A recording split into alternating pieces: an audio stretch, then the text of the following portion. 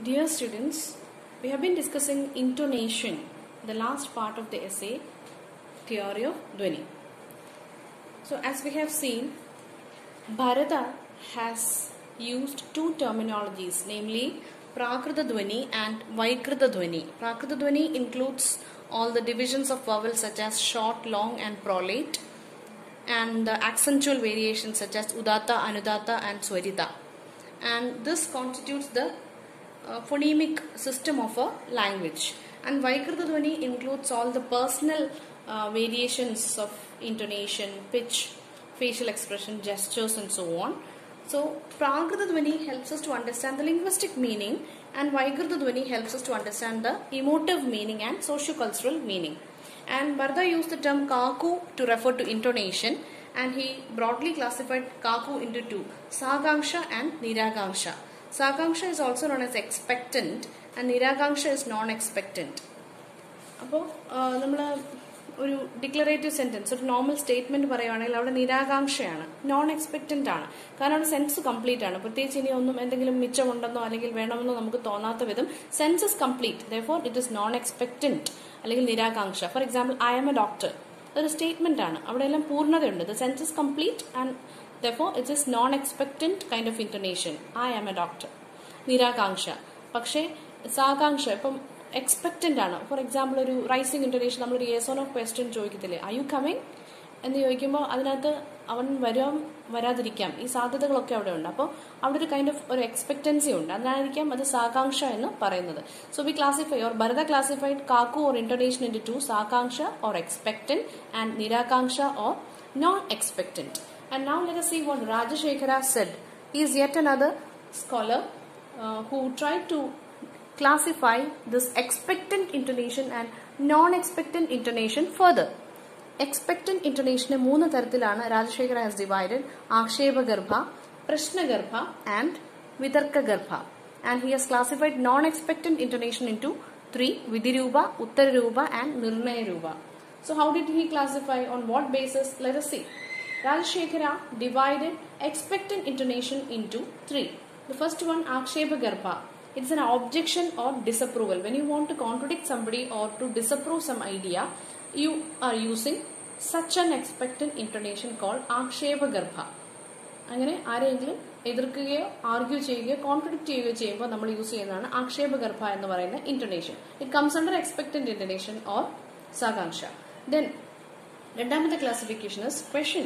When you are interrogating somebody, then you are using the type of expectant intonation called Prashnagarbha. When you interrogate, when you question. Then Vitarkagarbha.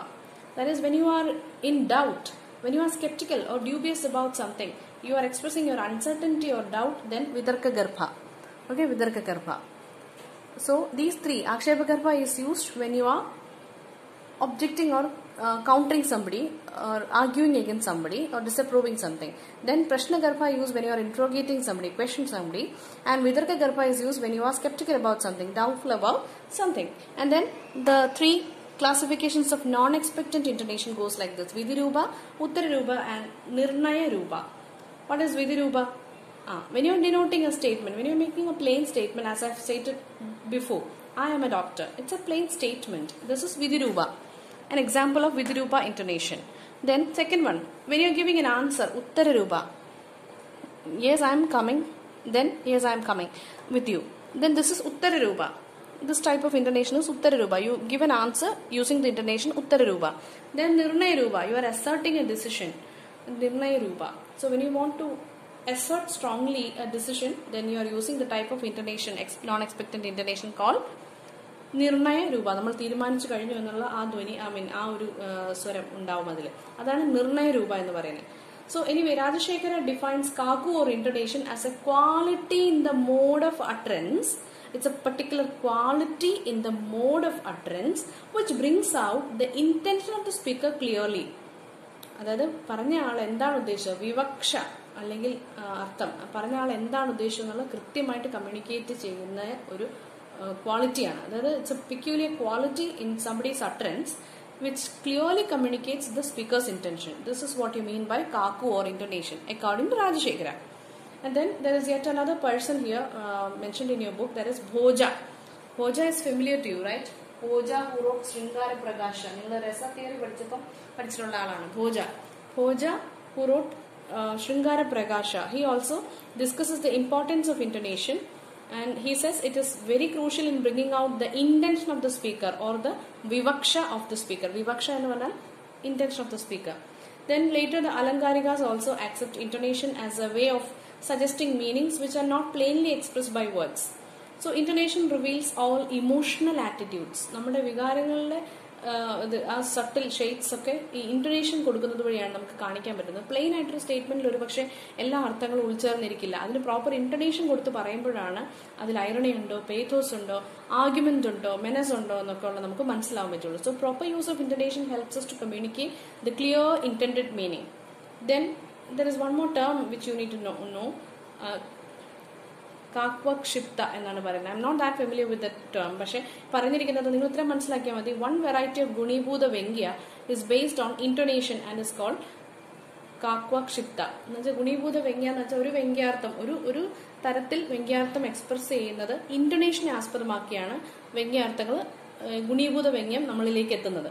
ഗുണീഭൂത വ്യംഗ്യം അതായത് ഒരു ധ്വനിപ്പിച്ച sense ഇന്റോനേഷനെ മാത്രം ആസ്പദമാക്കിയാണ് നമ്മളിലേക്ക് എത്തുന്നത്, ആ suggested sense എത്തുന്നത്. അതിനാണ് കാക്വാക്ഷിപ്ത എന്ന് പറയുന്നത്. അത് നോട്ട്ബുക്കിൽ നിന്ന് എഴുതിയിട്ടേക്കാം. So more than one type of intonation may be combined in different ways to indicate various emotional attitudes also. അപ്പോൾ ഇതിൽ ഒരെണ്ണം മാത്രം ഉപയോഗിക്കണമെന്നില്ല, ഒന്നിലധികമോ ഉൾച്ചേർന്ന് കൂടിച്ചേർന്നൊക്കെ വളരെ മിസ്റ്റീരിയസ് ആയിട്ടുള്ള ഇമോഷൻസ് ഒക്കെ എക്സ്പ്രസ് ചെയ്യണമെന്നുണ്ടെങ്കിൽ ഇത് വളരെ ഹെൽപ്ഫുൾ ആണ്.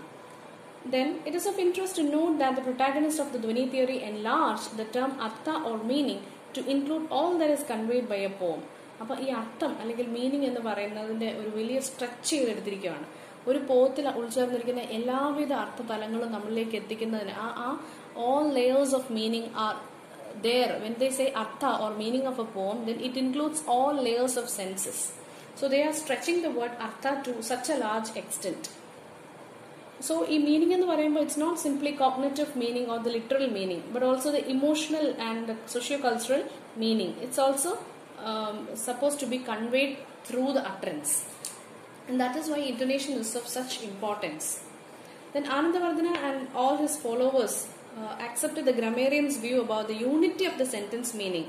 The Dhvani theory to a large extent operated in terms of larger unities and not individual words. അപ്പോൾ ഒരു പോം നോക്കുമ്പോൾ അതിനെ ഒരൊറ്റക്കൊറ്റയ്ക്ക് ഒരു വേർഡ് എടുത്ത് നമുക്ക് അപ്രീഷിയേറ്റ് ചെയ്യാനോ എൻജോയ് ചെയ്യാനോ റിയലൈസേഷനിൽ എത്താനോ നമുക്ക് സാധിക്കില്ല.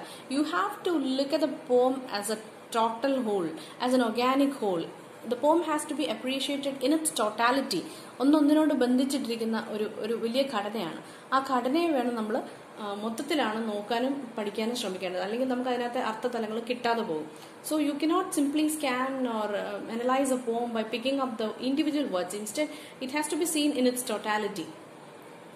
But at other times, maybe you can focus on a single word or a phrase to get the overtones of the implied meaning. ചില സന്ദർഭങ്ങളിൽ ഒരു പർട്ടിക്കുലർ വാക്ക് അല്ലെങ്കിൽ ഒരു ഫ്രേസിലൂടെ ഒരു ഇംപ്ലൈഡ് മീനിങ് നമുക്ക് കമ്മ്യൂണിക്കേറ്റ് ചെയ്യാനൊക്കെ കവി ശ്രമിച്ചേക്കാം. പക്ഷേ generally speaking, Anandavardhana, Abhinavagupta and all other scholars, they accepted that according to grammarians, the sentence or the poem has to be taken as a totality. അങ്ങനെ വേണം അതിനെ നോക്കി അപ്രീഷിയേറ്റ് ചെയ്യാന്ന് പറഞ്ഞത്. അതേ വ്യൂ ആയിട്ടാണ് ആനന്ദവർദ്ധനയും അതുപോലുള്ള ഫോളോവേഴ്സും സപ്പോർട്ട് ചെയ്യുന്നത്. അത് ഒറ്റയ്ക്കൊറ്റയ്ക്ക് മേ ബി ചില വാക്കുകളും ഫ്രേസസും നമുക്ക് ഇംപ്ലൈഡ് മീനിങ് തരുന്നതായിരിക്കാം. പക്ഷെ അതിനെക്കാട്ടിലൊക്കെ ഉപരിയായി you have to view each and every component element of A പോം in its connectedness and try to understand the connectedness and interrelation between the words in a poem, and the poem has to be seen as an organic whole. It has to be appreciated in its totality to get the emotional, cognitive, socio-cultural relevance of a poem. Only then you will be able to appreciate it fully. So the essay ends here. I hope you have listened to all the audio clips carefully, and you have been writing down the lecture notes as well. If you have any doubt regarding any portion, you are free to ask me, and keep writing notes. If you haven't written lecture notes so far, make sure that you listen to the audio clips again and then keep a notebook with you and systematically prepare notes. Then it's easy for you to understand. Thank you.